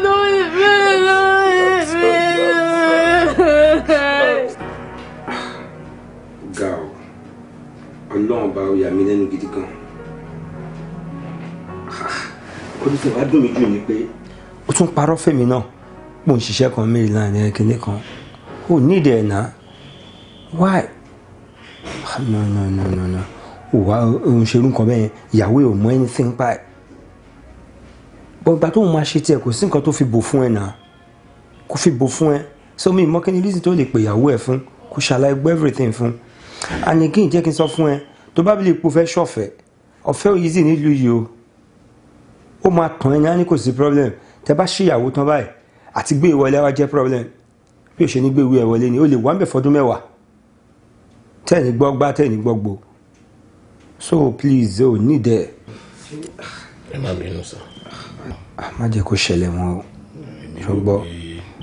èmi ò mọ̀ pé bóyá máa rí nìyẹn sá èmi náà ní kí n kàn ṣe kí n fi surprise ẹ mi mọ̀ pé bóyá máa gbà nìyẹn ẹ má bínú irú ẹ̀ ní ṣẹlẹ̀ mọ́ sá. look at that wọn náà wo nǹkan tó padà já sí nílùú yìí ọkọ àti ìyàwó wọn fi nǹkan kan bò fúnra wọn anything tó bá ní wàá sọ fún ìyàwó ẹ ẹni tí ìyàwó náà bá rí á sọ fọ́kọ ẹ best friend ẹ nìyẹn ò lọ́rẹ̀ẹ́ kankan má jẹ́ kẹ́nìbọ̀dì kan máa tàn ẹ́ ń ta ṣùgẹ́tì mi ọlọ́run níjà aréṣù ànírà burú láàrin méjì o ṣùgbọ́n jọ please má jẹ́ kí irú ẹ̀ wá lè mú kó wáyé mọ́ o báwo dẹ̀ ni ṣó dẹ̀ ti tán ṣé kò sẹ́ni problem o. ọkọ àti yanjú ẹ. má bínú ṣùgbọ́n má bínú. òun náà mọ̀ pé wọn àtàkátà tí wọ́n jọ fẹ́ra wọn yẹn ìgbà míì ojú mi ò kí ń gbà. mo ṣàṣọ fún yín jẹ́jẹ́ mi mo jókòó òun àtàwọn ọ̀rẹ́ ló ní kí n ṣe akátá o kò sí. tító má bínú ṣó ti gbọ́ ìwọ náà tí ìwà àtàkátà bá fẹ́ lọ sẹ́niwẹ̀ àbí bá jẹ́ kọ́kọ́ ẹ mọ̀ má fi nǹkan kan bò fọ́kọ́ ẹ ẹ fẹ́ jáde ni o ẹ fẹ́ lọ ẹniwẹ̀ onímítì pẹ̀lú akátá ẹ ni jẹ́ kọ́kọ́ ẹ wà ń bẹ̀ wọ́n ọkùnrin ní gbogbo wà náà ó jẹ́ mọ́ pọ́kùnrin máa ń jowú ara wa òun gba gbóró nǹkan báyìí. mo ti gbọ́ nǹkan. kò yẹ má fẹ́ ní ti ń bò fún òun náà. mi ò fi kankan bò òun ní kẹ́ sọ fún torí ìtàrí la rí àmọ́ èyí tó.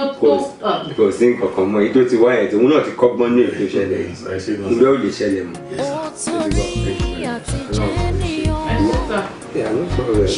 sísá mi ń kọ́ mẹ́ tó ń gbúrò wọn.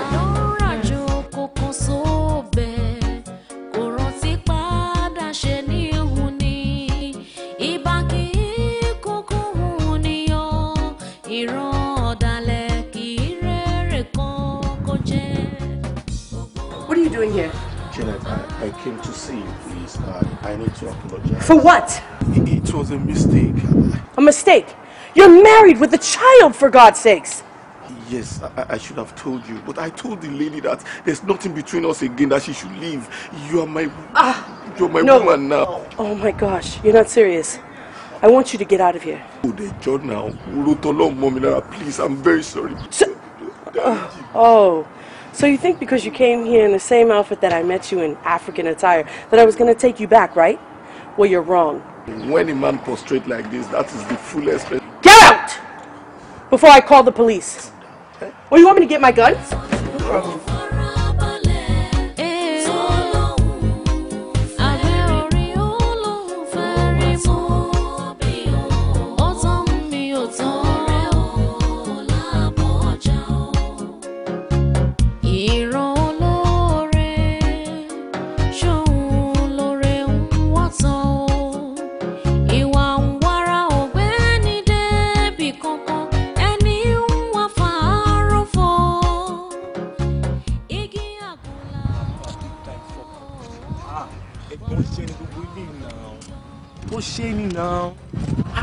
àbáwò lẹ́yìn náà ṣe gbogbo ẹ̀ bẹ́ẹ̀ yẹn ọmọ ó dùn mí o. gbogbo ẹ̀ tí ẹ ti dàrú tán pátápátá ó ga o. so ìbò yẹn lòun ò ṣe mọ́ báyìí. ó lóun ò fẹ́ mi mọ́ o kò sí ẹ̀bẹ̀ tí mi ò bẹ̀ tán mi ì rírú ẹ̀bẹ̀ náà tí mi ò bẹ̀ ìgbà tó dé level kan ó lóun apọlọpàá sí mi àbí kóun yọ̀bọ̀n mo yá fẹsẹ̀fẹ́. àwọn ọmọ bíbá ẹ góòlù ọgbọ́n ọ̀gbọ́n kan mẹ́rin tí tó bá ti ṣẹlẹ̀ kí nǹkan kékeré ṣẹlẹ̀ báyìí ọ̀rọ̀ ọlọ́pàá ni góòlù ọgbọ́n ọ̀gbọ́n kan. man This is fuck shit, man. Ṣé àwọn wàhálà tó máa wà bẹ́ẹ̀ nìyẹn kéèyàn máa mú ìyàwó ẹ̀ wá. Ṣé ká níyàwó yín wà ń lé àbí ẹ̀ tí ẹ̀jọ́ wa gbogbo eléyìí ò ní ṣẹlẹ̀ náà. Ẹ ti máa gbàgbé ìyàwó yín síbi kan tẹ́ bá ti wà lókè lẹ máa pè bébí o ẹ sì níra yín. Ọmọlẹ́jẹ̀ra yín mẹ́rin. Ẹ wọ ẹ̀yin gan kokùn ẹ fọkọ̀ big time. Ṣé mi mọ̀ ni? Ká ní mo mọ̀ pé irú wà tó máa wù ní ṣé máa mú wá ni? I didn't know. Wẹ̀ṣà ó bá ní kò ìbàjẹ́ because ẹ̀yin náà tiẹ̀ kì í ṣèyàn bẹ́ẹ̀ rárá. Kò ń ṣe orin ìlú ẹ̀ káwọn kan báyìí máa ṣẹlẹ̀ sí i. Because tí gbogbo ẹ̀ bá ṣẹlẹ̀ tán sí àwọn ọ̀rẹ́ yẹn kan máa fi ń ṣe yẹ̀yẹ́ get. So ó lọ mọ Yorùbá kan tí máa jẹ́ kẹ́ mọ̀. Nǹkan tó wá ṣẹlẹ̀ ni pé ọmọ yẹn níwèé Yorùbá dẹ̀ ni. Mo máa bá a sọ ṣùgbọ́n kọ́ náà wá jẹ́ kó láìkí yín o. Kí ẹlẹ́dàá yín rọ̀ ọmọ kó láìkí yín tí ó bá ti láìkí yín kò sí nǹkan tẹ́mi fẹ́ ṣe o. Ọlọ́run àjẹ́ ò láìkí mi o. Ṣé òun ti pẹ́ ń bí báyìí? Ó ti pẹ́ ń bí ọmọ tó níwèé ni ó ṣe pépé. Ó dẹ̀ ṣe dáadáa ọmọ tẹ́ máa gbádùn. O ti try fún mi in fact ọmọ ní ẹ èmi náà dẹ̀ sanjọ́ o máa sanjọ́ o má wọrí. Dixie Alex ọmọ mi. Soft love ẹ̀kan tó sì ní kí ló ṣẹlẹ̀. Ojú ẹ̀ rí ó dẹ̀ wá di firifiri ìwọ tó jẹ́ pé ẹsẹ̀ kò kí wọ́n bí báyìí ó sì kó yín náà. Ó yẹ kó yẹ yín náà a gbọ́dọ̀ fàṣẹ ọmọ bọ́ọ̀ gbọ́dọ̀ ṣe kí ni ó gbọ́dọ̀ já mọ́ra wa sáà máa ṣe fine boy ó yẹ kó yẹ yín. Iṣẹ́ kọ́ ló wò ó ní láti hustle jù lamẹ́ríkà kó lè tó yẹn ó ga ọ ó dà kí làwọn ará wá rí nílé níṣẹ́ kò sí. Big sis ọ̀rọ̀ tí mo bá yín sán gbà yín ọ̀rọ̀ yẹn ó yẹ kó yẹ yín náà ẹ̀yin nìyẹn lílé so mo lè ti ṣàlàyé everything fáwọn náà ẹ̀yin náà dẹ̀ ti get. Hello. Hi. How are you? What's your name? I'm Yomi. Nice name. Àwọn èèyàn mi máa ń pè mí ní Yomite. Yomite. Anyway, Alex ti ṣàlàyé everything fún mi. So gbogbo nǹkan tó sọ ni mo dẹ̀ ti gbọ́. So o ní problem. Surely everything to need ọwọ́ mi ló wà. O ní problem at all. Ṣé ti gbọ́? Mo ṣe àrọ̀ bí mo tẹ̀ ṣe ń wẹ̀ mo like it. Let's just cut the story short. So o ní problem. Ẹ ṣe gan yẹ. Ṣẹ́rí Alex gan mọ̀ pé èèyàn gidi ni mí dẹnu ń gan ọ̀bàjẹ́ lọ́wọ́ èmi náà so kò lè introduce mi sí irú nǹkan báyìí kí n ba ojú ẹ̀ jẹ́. Ó ti ṣàlàyé lọ́tì pa ẹ̀yin náà fún mi mo dẹ̀ wà okay pẹ̀lú yín so I'm ready to dance to your tune. No. Don't get me wrong. I am not a fool and I'm also not a baby. Ó ti sọ fún mi gbogbo àtìyàwó ẹlẹ́jọ́ wá sílùú yìí and the only problem tèmi ní ni pé èmi ò lè share ọkọ tèmi pẹ̀lú anybody. I can't share my man with anybody. So if you really want to be with me, you have to cut the shit of your wife away. I don't fucking care how you're gonna do about it. Ó ti yé mi ṣẹ́rí ibi tẹ́ sọ̀rọ̀ dé èmi gan ti understand ẹ̀ jù bẹ́ẹ̀ lọ. Actually mistake ńlá ni mo ṣe tèmi náà dẹ̀ mọ̀ láti gbéyàwó mi wá síbí báyìí. It's a big mistake and tẹ́ bá tún wò dáadáa pé mi àti ẹ̀ fẹ́ra wa gan láti lé àṣìṣe ńlá ló jẹ́ nù ayé mi bá ti má ṣe irú nǹkan mẹ́yẹn ọmọ ọdún mélòó ni mí tí mo ti ń kánjú but bẹ́ẹ̀ ṣe sọ yìí sìn mo ti cut ẹ̀ off mo pa mẹ́ta ẹ̀ kó má bá tiẹ̀ lọ kí n wà lórí ọwọ́ mi I'm for you in as much as tẹ́ bá ti fún mi ní gbogbo nǹkan tí n bá ń fẹ́ èmi náà ṣe gbogbo nǹkan tẹ̀yin náà bá ń fẹ́. O ní problem tó wáyé pé tó ní nǹkan tó fẹ́ nìyẹn o ní problem with me you don't have any problem with me ṣé tí ìwé ni anything tó bá fẹ́ you are good with me. So o ní problem mo lè ti pẹ́ ní Amẹ́ríkà èmi náà máa ń lọ Nàìjíríà mo máa ń padà so anything tó bá need ìkáwọ́ mi ló wà in as much you are ready to dance to my tune. I'm for you. Are you serious? Yeah. For Mama you? to mama. Come on, baby. Mama to mama. Come on, baby. What's up with you? Don't be shy. Come on, baby.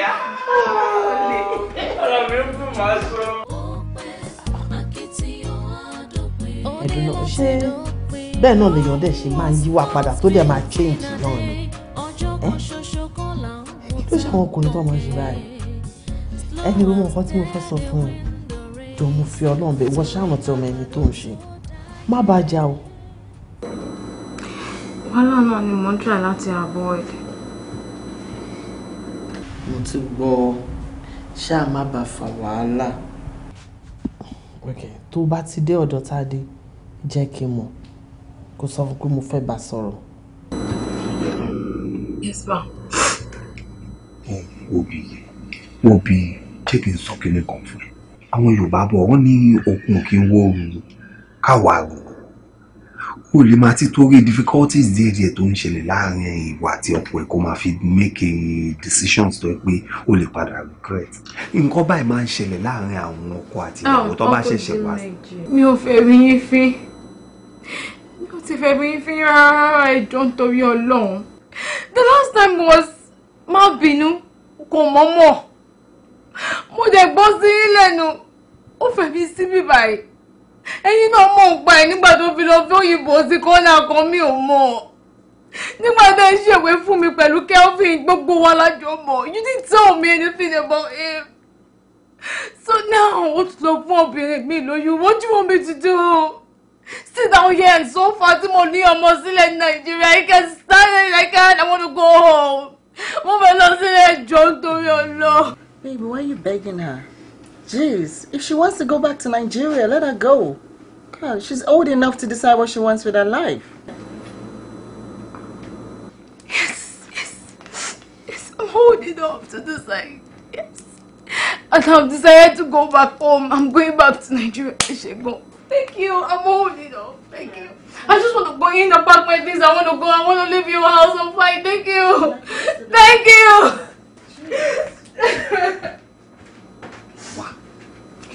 What do you mean, what's wrong with me? Jeez, aren't you tired? My God, I need my space, okay? That's what's wrong with me. I'm tired of paying bills if you're not. Let her go. Please.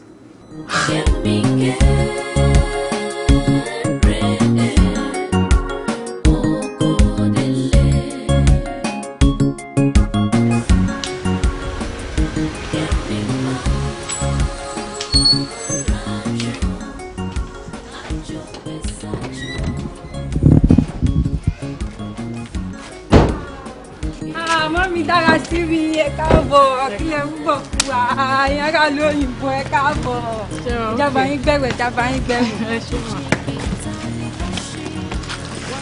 Ọkọ ẹ gbà ẹ ṣe sàn. Ẹ ní sùúrù ẹjẹ bá yín gbé black ẹ ṣe wà.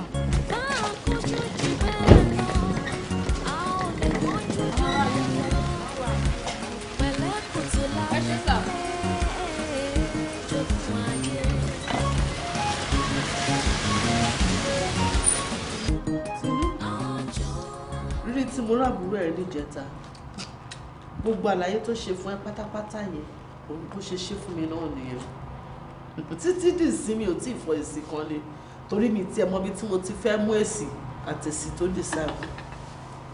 Mọ́mí alábòsí ni Ọlọ́run. Ẹ má bínú ẹ.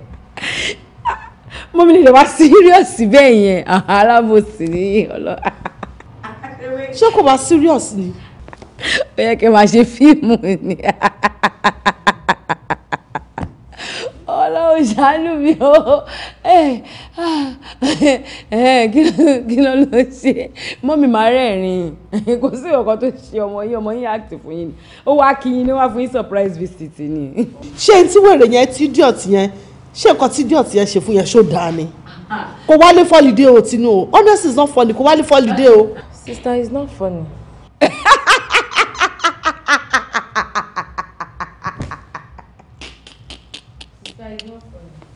Wàhálà tí bá fún ẹ ní òkú lẹ́nu kò fọ́nkàn náà very funny. Sórí ọkọ ẹ mo like ẹ bàjẹ́ bọ̀bọ̀ yẹn ó para sharp mi sọ fẹ́ gbójú ẹ máa ṣe kókókó ó ti kọ́ ẹ.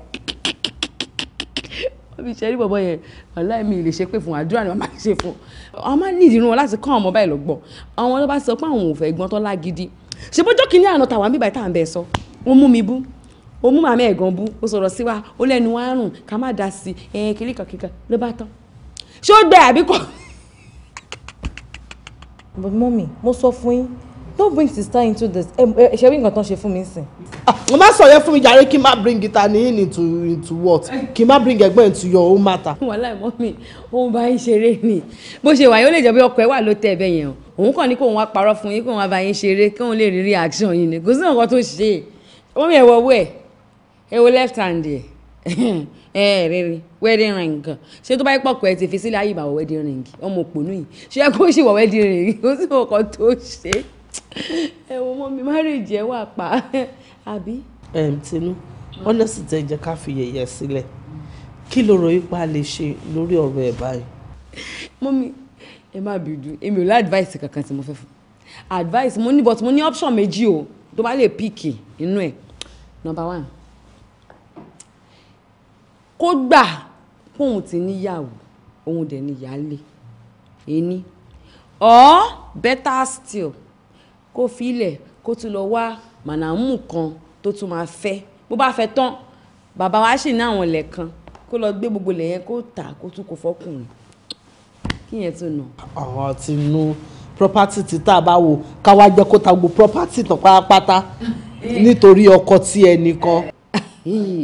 Irọ́ mọ́mì ẹni tó ṣe mọ̀ bóun ṣe wálé ayé tiẹ̀ wá ṣe ni ọmọ tó bá ti gọ̀ látọjú àárọ̀ ẹ̀ báyìí ó máa gọ̀ ṣúlẹ̀ ní so ẹ jẹ́ kó máa gàn lọ èmi ò ládùúgbò kankan. Ibo náà ti ń ṣerú yẹn tí ìbá ṣọpọlọpọ ń kò yín lára ẹ̀ mi honestly kò tiẹ̀ yé mi Ọlọ́run tí wàá ló yé mi rán ni mo pa o tí ìbá ṣọpọlọpọ àbúrò mi.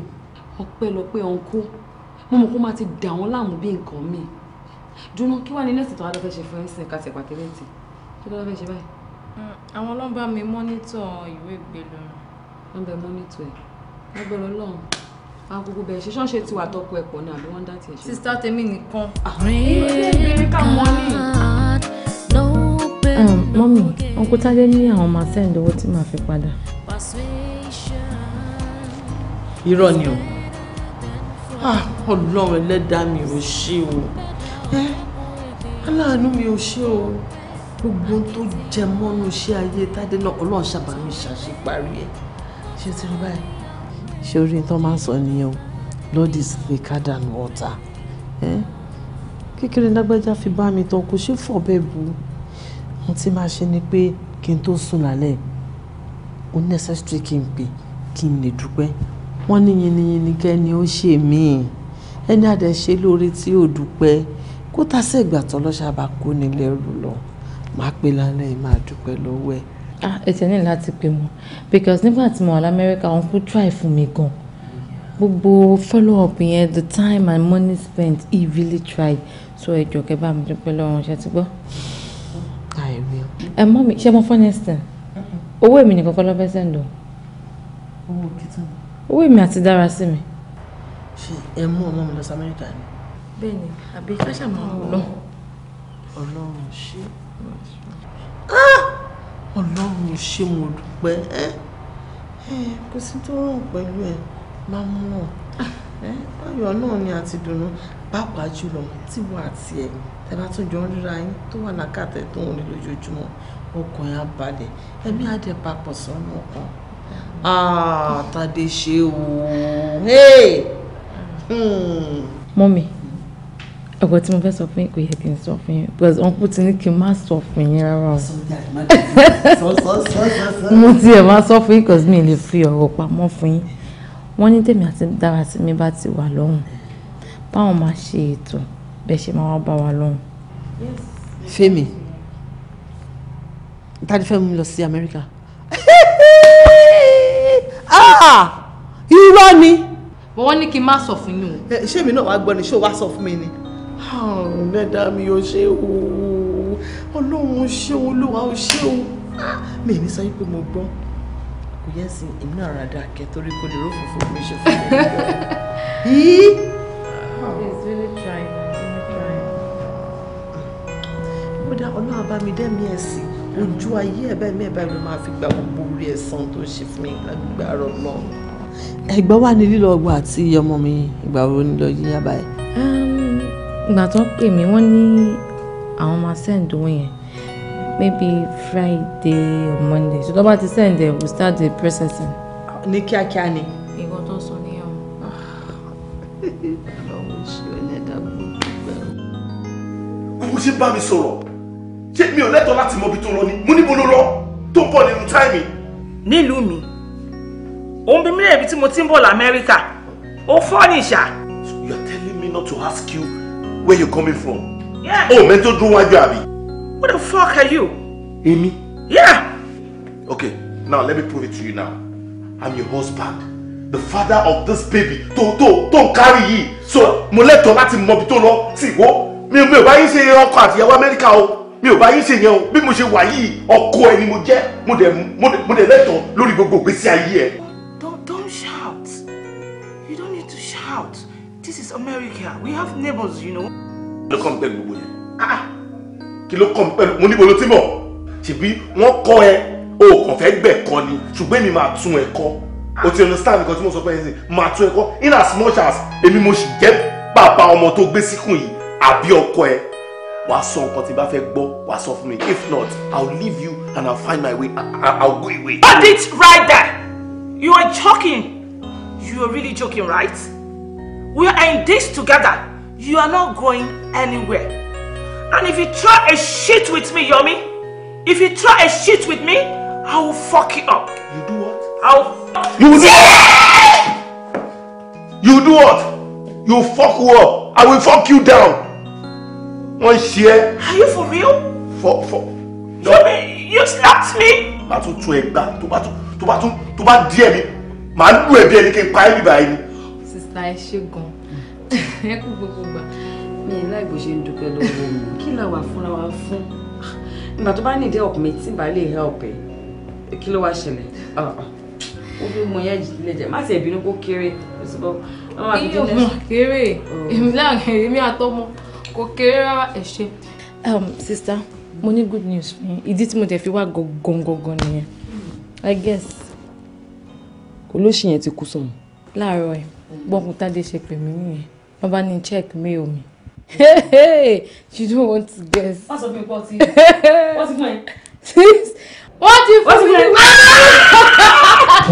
Congratulations! Yeah, Americana. Hey, oh yeah, Americana. Hey, ṣàkọ fún wọn jọ. Wo. Bọ̀bọ́ yẹn, ó máa gbà. A máa ṣe síá fún. Máa ra first class fún wa àti ọmọ ẹ̀. Wá bá mi yà àwọn picture oríṣiríṣi, wá ṣe video oríṣiríṣi so that wá lè mọ̀ bó ṣe ń lọ. Kò yẹ bẹ́ẹ̀ yẹn. Ọkọ mà ti kò ní tiẹ̀ lọ́hùn. Kí ló ṣe? Sister, Uncle Tade ní òun àti òyìnbó tọ́jọ́ ń gbéra wọn kiri. Bó ṣe ní misunderstanding nìyẹn. Ló bá pọ̀lọ́pàá fún. Ọlọ́run, oríkórí ẹ̀ mú. Kò sí bí wọ́n ṣe máa ṣe burúkú ní ayé tó máa ṣe kà tí kò ní kéré ẹ̀sùn ẹ̀. Olúwa ṣeun. Ọlọ́run ayé ẹ̀ máa bàjẹ́ sí bẹ̀bẹ̀ ló máa kú sí. Olórí burúkú ni orí bọ́rọ̀ ẹ̀ ṣe wá dọ̀rọ̀. Àbúrò mi Americana ó yá gbà. Ó ṣe ìwọ òfin visa wọ̀lú wọ́n bí wọn re. Ó máa gara wọlé tán náà. Wàá gara wọlé. Jóná gbàlú àfẹ́ lọ. Sister mi go lè wait ṣe mo kò ṣe send the document. Kò tiẹ̀ sí kankan tó ń processing, kò sí wàhálà, kò sí kí o tó try. Try báwo. À ń gbé lọ sí embassy wọ́n máa fún ẹ ní gbogbo require everything tó ní ìdìwà àgbà báyìí orí first class check. Màá tún fún $5,000 gan so that tó bá dán òtẹ̀ ní kọ́kọ́ wà stressed ó ti yẹ bẹ́ẹ̀. Baby mi bọ̀bọ̀ yẹn wàhálà kò ní wálé mọ́ ibẹ̀ ló máa kú sí irọ́ ni. Baby mi kò má tàjà yí orí ẹ lọ́jọ́.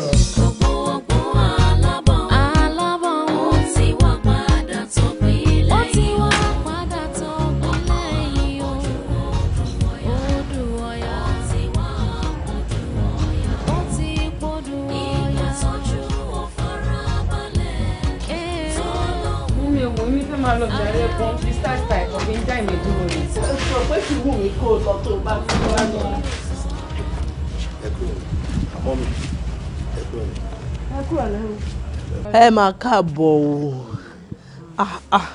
Ṣé dáadáa lẹ dé? Adúpẹ́ lọ́wọ́. Ṣàlàáfíà làbẹ́yìn náà. Àlàáfíà ni àlàáfíà làwà. Ẹ pẹ̀lẹ́ àwọn tọ̀hún kọ́. Ẹ jọ bẹ̀rẹ̀ Ayọ̀mí, ó tójọ́ kìló tẹ́ ti dé jàre. Yeah, ó ti tó bí 13 days tí mo ti dé. Okay, ọ̀sẹ̀ méjì. Ẹ ṣẹ̀ṣẹ̀ wá yọjú sí wa báyìí. Kò rí bẹ́ẹ̀. Nǹkan tó ṣẹlẹ̀ ni pé Abuja ni mo bá wọ Naija. Kí n dẹ̀ tó dé kó ó pẹ́ díẹ̀. So ó dẹ̀ mi really dádúgbò yìí mọ̀ dáadáa mọ́. ẹ lè mọ bímọ. igbó ti pọ̀ lérí àyè. ẹ lè mọ bímọ ẹ mọ̀ pé ti lò bí how many 20 years l'Amẹ́ríkà àbí 18 years. no ẹ ti sáré gbàgbé àdúgbò bẹ́ẹ̀ yẹn. kò dìgbà tó bá pẹ́ ṣe mọ̀ area yìí ó ti wà bushy nsìn so. láàrin 8 months tẹ́ fi lọ sí Amẹ́ríkà náà lẹ̀ mọ̀nà mọ́ orí yín ti dọ́ta ẹ rí orí yín bíi ti ewúrẹ́. sista ẹ kí n tó travel ẹ like me mo tún dé náà ẹ tún ṣe ń sọ̀rọ̀ nǹkan báyìí at least ó yẹ kẹ́ ṣì welcome mi ni. kí welcome olè kí welcome oníranù Ọlọ́run má jẹ́ ẹ dúró ẹjọ́ ẹ ti yọkùn gan-an owó yìí ti dé ó ti pọ̀ gan-an. iṣẹ́ Ọlọ́run ni. ṣé ṣiṣẹ́ ní McDonald's ni. kò sí nǹkan tó jọ bẹ́ẹ̀ ṣe ìfọ̀kànbalẹ̀ ni mo wà lọ́hùn àwa máa jókòó wọn á dáná fún wa wọn á ṣe fàájì ti pọ̀ jù. evidence of pàṣọkọ. ok ìyàwó mi àti ọmọ mi ni mo béèrè so àwọn mo fẹ́ wá rí ma. ìyàwó níbo. di ọlá mọ́mì dára sí mi. àná òfò. ẹ má bínú mo mọ̀ pé wọ́n máa ti sọ sítórì oríṣiríṣi fún yín ẹ tí ì gbọ́ sáìdì tọ̀dọ̀ mi àwọn Yorùbá dẹ̀ máa ń sọ pé agbẹ́jọ́ ẹnìkan dá so. parí ẹjọ́ agbẹ́jọ́ ẹnìkan dá. ẹ bá béèrè ẹjọ́ lọ́wọ́ mi báwọn ṣe ń no wọ́n ti conclude. mọ́ mi ṣe rí pé ẹ̀yin lè máa ń fa ẹ̀ sọ̀ fún ayé ó nípa àgbà òṣìkà ní. àgbà òṣìkà ní mí nìyẹn. ẹ má bínú ma. ẹ wò ok tẹ́ bá fẹ́ kí n rí ọmọ yín ẹ jẹ́ kí n rọ́mọ mi ẹ jẹ́ kí n rí dára sí mi ẹ jọ. ẹ dúró àbó òun ni olórí burúkú ọkọ tí yẹn fẹ́ tó fún wọn náà yẹn tó jẹ́ kó lọ tàlẹ̀ bàbá ẹ̀ tó kó gbogbo owó jẹ tó wá ń ṣe báṣubàṣu l'Amẹ́ríkà ṣé òun ni. ó yẹ kẹ́ ti change o gbogbo eléyìí tẹ́ ń ṣe yìí kò dáa mo dẹ̀ rántí ìgbà kan ẹ láìkì mi gbà tá à ń nísìnyí gbogbo ẹ ti yí padà wẹ́. tí àbúrò mi bá ti pè ẹ bá mi sọ fún un pé kó jọ kó rántí kí ni tí mo ní kó bá mi rà l'Amẹ́ríkà nínú store. gbogbo lẹ́sìn yẹn náà ló mú lọ. mo sọ fún kó bá mi lọ sí ó ní mall kan tó wà ní. ẹ má fọwọ́ kọ́ mi járe tálẹ̀ ẹ sọ mò ń sọ̀rọ̀ àbúrò mi ẹ sọ̀rọ̀ pé ta ni mò ń sọ ta ni bá tún sọ ẹ bá mi sọ fún àbúrò mi ẹ sọ fún ẹ wà pé ó ti pẹ́ tó ti lọ́sẹ̀ ti tó 3 weeks tó ti lọ ẹ bá mi sọ fún ṣe ti gbọ́ kó bá mi ra nǹkan tí mo sọ fún yẹn kó dẹ̀ bá mi send yẹ ṣe ti gbọ́ ṣe dúró ọmọ yín. àlàáfíà ló dára sí i. ìwà tọmọ yín wù lọ́hùn ó tún dé bíbá ó tún wá wù the same thing ó travel láì sọ fún mi padà ó tún ti padà sí Amẹ́ríkà láì inform mi ó pé ọmọ tèmi lọ láì inform mi ó ráìtì máa. kí ni ọ̀rá ìtí o ṣe èmi máa ṣe àbúrò mi èmi máa dájú ìyá mi ẹ máa gbà kọ́kọ́rọ́ lọ́wọ́ ẹ kí ló fẹ́ ṣe ṣọfẹ́ náà yá mi ṣọfẹ́ náà yá mi kíkọ́ ó ṣe pàgbàgbà ṣọfẹ́ náà yá mi máa kó lè mọ lórí ṣe eré aládùúgbò ẹjọ mo dọ̀bálẹ̀ mi mo kóṣù wá mo kẹ́mi tiwa wọ́n bí ọmọ tèmi travel láì sọ fún mi iṣu kan ẹ̀dẹ̀ jẹ́ iṣu kan ẹ̀ jẹ́ iṣu kan ẹ̀ jẹ́ ẹ wo a máa dábìrì o ọmọ mi ni mo wá gbà báyìí.